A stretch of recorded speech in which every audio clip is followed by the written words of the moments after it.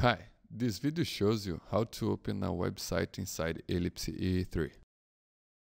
There are two ways to do so, via Frames or via ActiveX. Opening Elipse E3. You will access the application and its frame will be set up to open the website.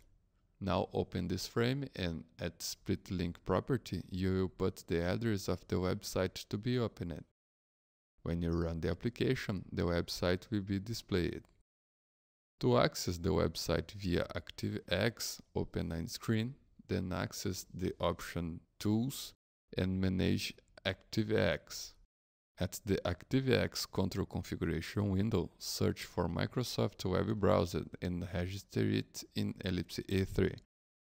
Now, right-click the screen and insert the web browser object and resize it if necessary.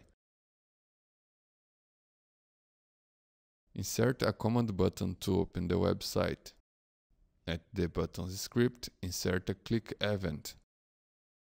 Open the app browser and search for navigate method.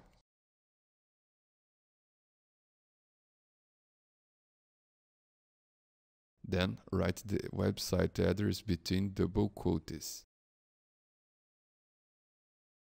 So, when you run the application, clicking the command button, the script will be executed and the website will be loaded inside the ActiveX. Thanks for watching and subscribe.